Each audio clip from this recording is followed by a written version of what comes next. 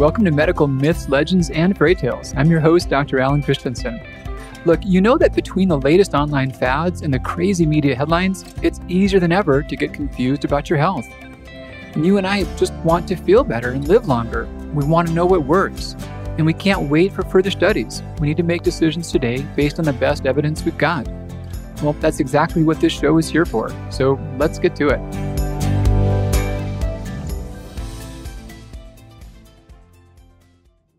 Hey, Dr. C here with you. So let's take a deep dive into iodine on the skin. So iodine does absorb across the skin into your bloodstream, and some of the things you put on your skin can have substantial amounts of iodine. If you can get your whole day's iodine intake under 100 micrograms, there's a good chance your thyroid function can improve. And if it's stable, the more you can keep your iodine under 200 micrograms, the more likely it is to stay stable. So we absorb iodine in three ways. Of course, from our intestinal tract, somewhere around 95% of the iodine that we consume in our intestinal tract comes into our bloodstream. We also absorb it across our lungs. Is that wild or what? You've probably never heard that before. There have been studies showing that if you look at coastal areas that have these massive kelp beds, like big piles of kelp by the beach, the homes nearby there have higher amounts of iodine than you would predict from their intake.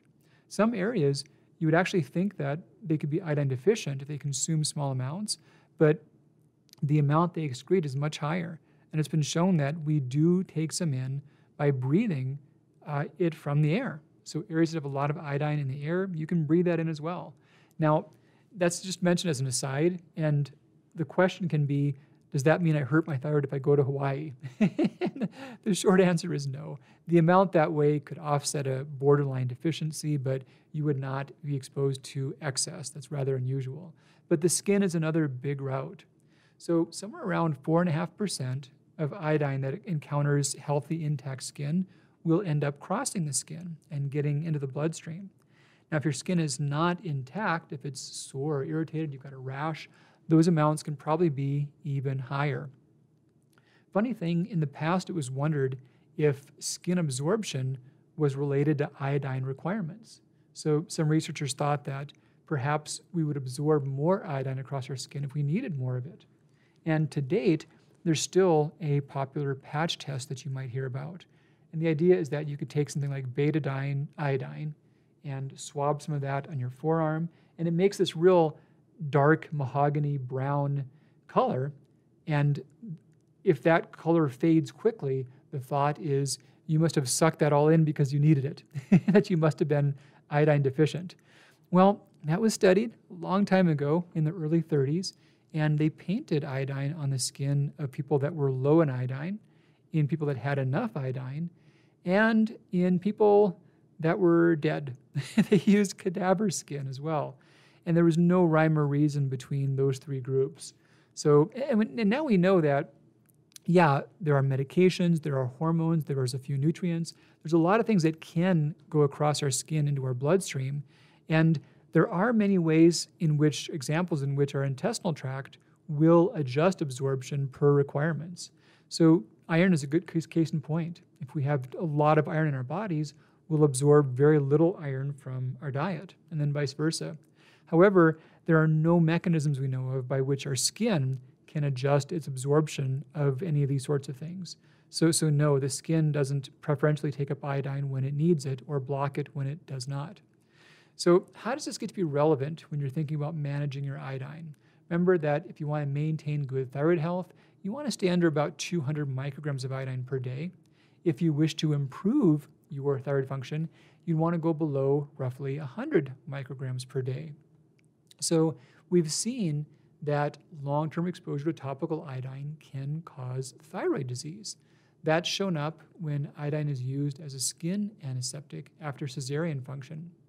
Mothers that are given iodine on their skin have a higher rate of thyroid problems after the procedure. We've also shown the same thing for infants.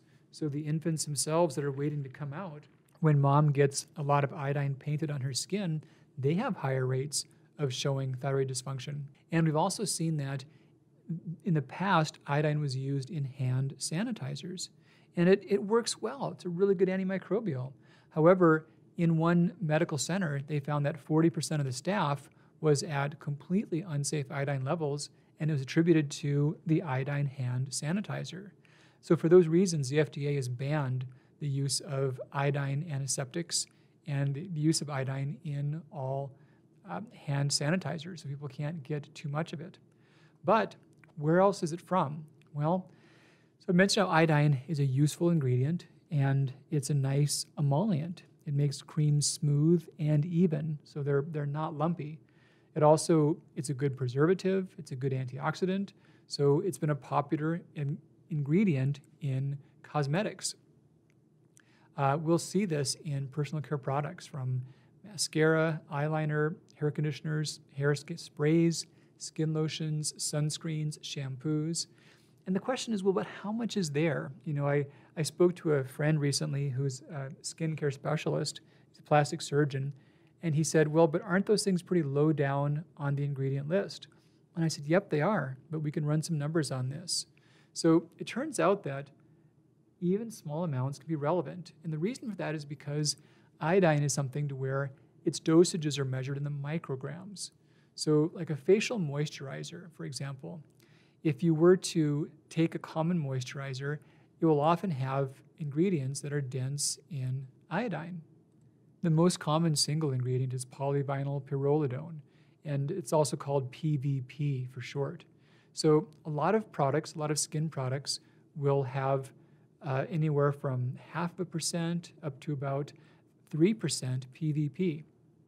And PVP is about 12% iodine by weight. So if we take a facial moisturizer, when you put that on, you'll commonly use about 15 mils, which is not that much. That's like half of a shot glass. That's about 15,000 micrograms. So if 3% of that 15 mils is PVP, that's not much. It's a tiny percent of the whole formula. But that's 450,000 micrograms of PVP.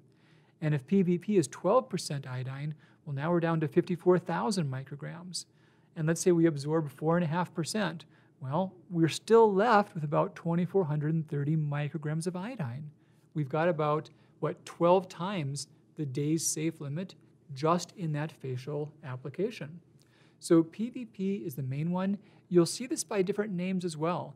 Those can include ammonium iodide, potassium iodide, sodium iodide, iodoform, PVP iodine, hydroxypropyl bis-trimonium diiodide, TEA, F-iodized oil, iodal propanol butyl carbamate, and we'll also see seaweed extracts. Common names can be just that, seaweed extract or kelp extract, laminaria, fucus, things along those lines. A good trick that I've done is find the manufacturer's page with the ingredients. It might be on a commercial shopping site if you buy things online, but if not, just go to the manufacturer's page. You can find the ingredient list somewhere, and then do a search. Do a Alt F on that screen on your browser and put in IOD.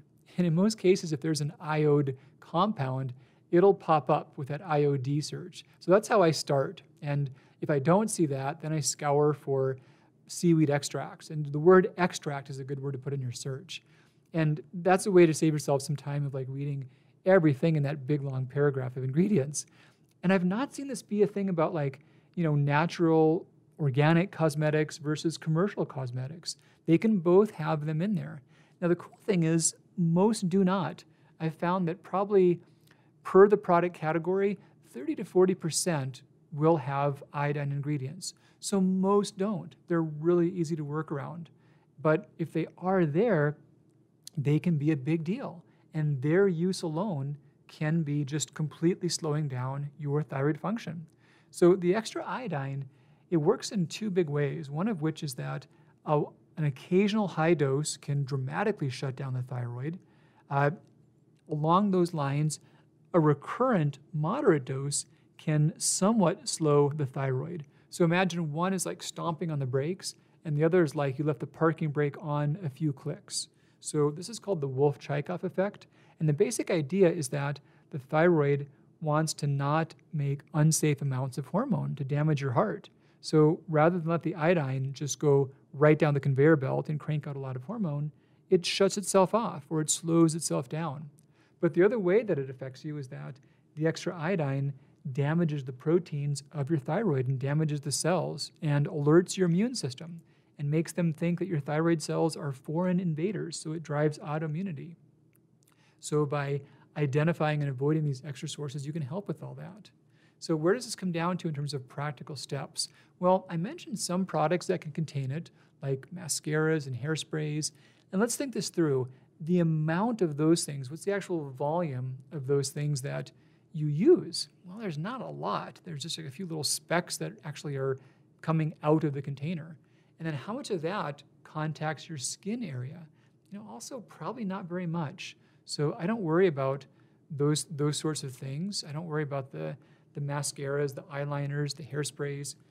But I do think it's worth thinking about your shampoos, your conditioners, your sunscreen, your skin moisturizers, and your facial moisturizers.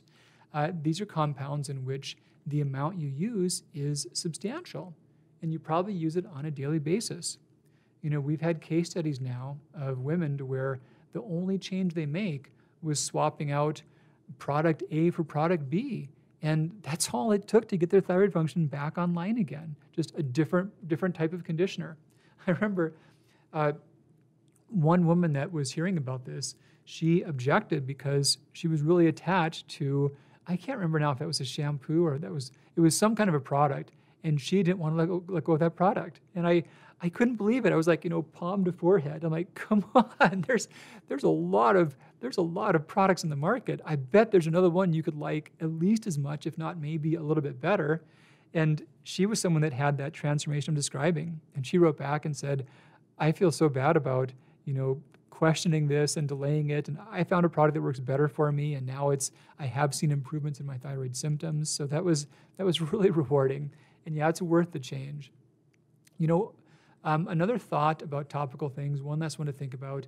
These aren't as common now as they were in the past, but vaginal douches. There are a lot of commercial douche formulas that do have iodine. And I mentioned how the absorption is, 4.5% across intact skin. Well, the vaginal lining is mucous membranes, so that's more absorptive than exterior skin of the body is. I've not found exact numbers, but it's likely upwards of 20% or greater. So please do avoid vaginal douches that contain iodine. I'm not a GYN, but what I'm told is that douches in general are not a good idea. They're kind of like antibiotics for your gut. You're depleting the normal good protective organisms that are there, but they can also be a source. And along those lines, just the use of iodine as a skin antiseptic is not a good idea. If you do need one, there are a lot of other compounds like chlorhexidine, which are actually less harmful and just as useful. For initial exposure to a lot of skin traumas, you can do rinses of peroxide. My training in the past was that you don't want to use peroxide recurrently on any damaged skin because it can delay healing. But you can use peroxide as a one-time initial application just to break down any organisms that are there in that moment. So Dr. C here with you. That was our deep dive on iodine and your skin. Hope there was something useful in there. Take great care of yourself. It's a really exciting time. I've wanted for so long to find simple answers that could help thyroid disease, and I've done my best to deliver what I can, but this is a whole new level, and it's a great thing that there are easy steps like this you can take that can clearly make a big difference based on solid evidence. So yeah, please do take it to heart, and please know that your health is worth it, and your thyroid function is critical to your well-being and your long-term lifespan, your risk of chronic disease. So yeah, please know that it can make a big difference. All right, take great care, and we'll talk again real soon. Bye-bye.